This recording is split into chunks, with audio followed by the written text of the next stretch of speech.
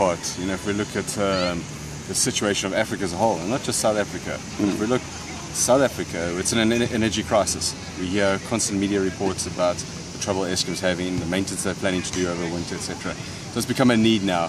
You know, you can take all the stakeholders out of it. The reality is we're going to run short of power unless we bring about energy-saving solutions. Road and street lighting is a good, obvious choice because of the amount of energy that can be saved. If you look at all of Africa, by 2020, 22 countries across Africa are going to be in a dire energy crisis. Africa's growing. It's growing with population, increased urbanization, and with that, we're going to see more and more demand for electricity. So from that aspect, it's going to bring about change, you know, whether people like it or not. You have to adapt.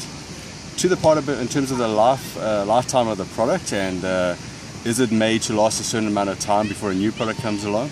We look at it more about, let's replace your conventional lighting solution and then let's look for other applications where light can be deployed. There's many areas that aren't lit.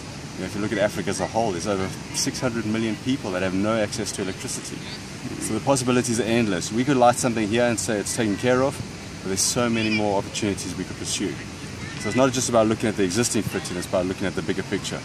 And that's where we believe LED plays its part.